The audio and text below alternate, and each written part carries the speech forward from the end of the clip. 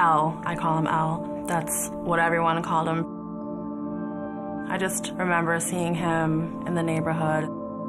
We went to school together, and then as we got a little bit older, we dated a little bit on and off, and then when we were in our 20s, he went to prison. 28 years to life sentence for a murder I didn't even see. I wasn't even present. I was nowhere near it. It was so unbelievable that he was convicted as a murderer. My son kept telling me, he said, "Ma, it's gonna all come out in the end." And then when they shipped him away, and that was a bad day for me because I passed out just hearing guilty, guilty, guilty. And at that moment, I knew I was like, the fix was in. It was like, I'm going to jail. Like, they got their mind made up.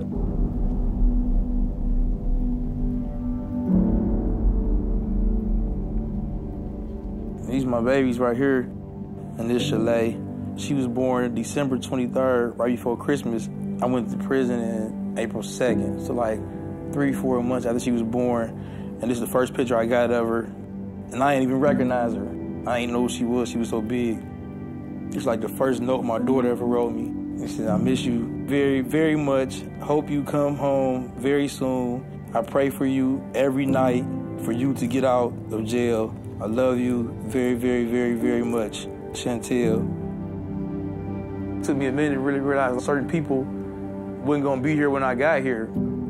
My grandfather, he was the hardest working man I ever knew, like strongest man ever. Instilled me how to be a man, how to take care of your family. He passed while I was in prison. My grandmother and my sister had came to see me, and they told me he had passed. I was behind glass, and I couldn't hug my grandmother. That just ate me up, like, man, I couldn't hug my granny. And I was like, I gotta get home. You know, some people, when they get doors closed in their face, they use it for an excuse to just go into a slump. Every time I got denied, it was like, I just got fueled, like, oh no, I'm going back in again. Like, I'm going to find some more stuff. I'm going to get a new affidavit. I'm going to look for another lawyer. Like, I got to go home. It was mandatory. I had to go home. We got back in touch through a friend of mine. It was just friendship at first. I was interested in hearing his version of what happened. I wanted to know the truth. Right away, I was completely interested in what I could do to help him. And then that friendship just turned into a relationship. The one question she asked that nobody had ever asked before, she was like, "What can we do to get you out of jail?" I orchestrated protests and rallies. I just went from news station to radio station until at least one person took interest. She was fierce. She put the fight on. And the drive that she had woke up the drive that my family had. They joined forces. It was on from there. He got his phone call and he just started talking about his case and said someone else admitted to doing the murder, and I was kind of fresh out of law school and I thought, well, that's easy to fix. Someone else said they did it. I was like, look, I got life in jail. I'm trying to come home. I need you. She's like, I'll be down there ASAP. We were able to meet her for the first time. She looked him right in the face and told him, look, I believe you. I think that's the most important thing. I believe you and can't promise you an outcome, but I can promise you my best work. As years went by, I sort of had a harder time staying positive. Once you get past your direct appeals, it's really hard to get to the court for meaningful consideration. But Kim wrote the CIU application. Once people were able to read that for themselves, it drew a lot of attention to his case. Kyle Swenson wrote an article about it. Kyle was friends with Brian Howe at the Innocence Project. My legal advice to Elle was like, their reputation is earned, and if you can get their name on the bottom of your filings, you're in a better position. There were several things that made it an intriguing case. He did have this attorney who'd been clearly working above and beyond because she clearly believed in his innocence. We went through all of our regular due diligence once she brought it to our attention, and it just became clear, how can we not take this case when we know he didn't have anything to do with this crime? They came to see me in OSP. Jennifer, Andrew, Ruby, and I swear that man Andrew knew my case back to front. It was a bit of an obsession on my end, as some people might say, because I really dove headfirst into the case. We was talking and he was telling me things that happened during the trial, like he was there. If you talk to other fellows at the Innocence Project, they would say I was almost annoying with how into that case I was. I mean, I think for Andrew and I, it was always very clear that he was innocent. We poured over thousands of pages of transcripts. We investigated it to help build a persuasive argument that he was in fact innocent. It just touched me. It was like, man, somebody really cares. I would recommend the OIP to every client and every lawyer. Working with them changed the direction of Elle's case, largely in part because they have a history of really good work and their reputation is unmatched. I could believe it was happening, but I couldn't believe it. It was like, I'm finally here. And I had Kim and Jennifer on the side of me, and I was just fighting back tears because I couldn't believe I just spent all these years in jail. Today is the day he's coming out today. This whole group of people is not leaving until we're leaving with Ruel. When I walked out, it was like, all this for me?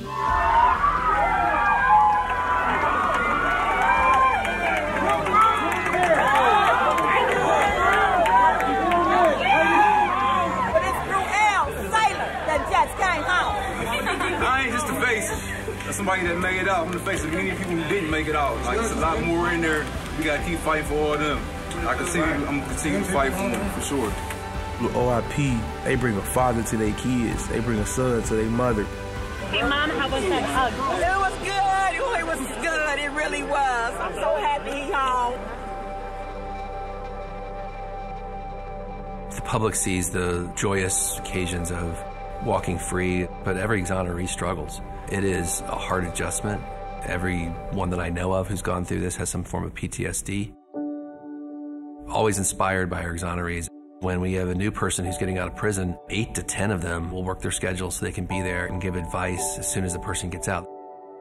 Every one of us have PTSD of some form. Yeah. You've got PTSD. Yeah. It's to figure out how severe it is. Because I'm telling you what, it is an absolute fit of rage you cannot control whatsoever. And they was just giving me the rundown on how it go. This is my first day out. I've been gone for 15 years, and these guys, they've been through what I'm going through right now today. The exonerees tend to be drawn to one another, and they form a relationship where they support each other and they have each other's backs. Watching the exonerees watch a new exoneree come out is always amazing because you can just see them go back in that space themselves. With Charles Jackson, it was like, wow, like I know he had did like 27 years. Of course I'd be there. Chris, they had called like he need clothes for court. I'm like, come get me. That's my dude. I know him personally, so of course. The OIP gave me that chance to do that. Anything they asked me for, I'm here. Ruel struck me as a guy who was aware of his position and the voice he has. He's wanted to speak out and share his experiences and help younger people. I want to encourage some of y'all to go to school, go to law school, be prosecutors. Don't just be a defense lawyer. Don't think that it's all about being defense lawyers. Like, it's two sides to a courtroom, and we need to be balanced. I mean, he's made the most of his first year. He's come up with plans to start a business. Comic Club is like my story in clothes. Started off as an acronym for creating options, making more achievements.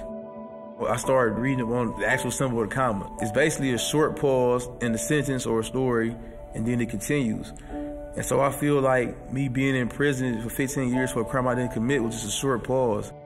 And now I'm continuing, and my story is not over. My story ain't ever over. The club is everybody. We all part of the club. Whatever you're going through right now at this moment, it's just a short pause. Your life will continue and go on. 2 years ago on my birthday, I went to see him and he got down on one knee and I'm like, what are you doing? I was so embarrassed. He asked me to marry him and of course I said yes. I was happy to know that I would be getting married one day. It was just sad that I didn't know when. What better day to do it than on his 1 year anniversary? It's these steps where 1 year ago today, they celebrated finally starting their lives together. If you're an exoneree, I think your Freedom Day becomes more important than your birthday. It's your annual one special day of the year. It's the day they won the Super Bowl, but even better. After so many years of fighting to be together, today proves that nothing can keep us apart. Me being in prison and me being wrongfully convicted, we went through the ups and downs and the hard times. Everything in our past is in the past. I vowed to be that man I told y'all I'd be when I first met you that first time on the phone. You my best friend, you my right hand. The day he walked out solidified their relationship. I do. I do. I now pronounce you husband and wife. For the very first time, Mr. and Mrs. Saylor.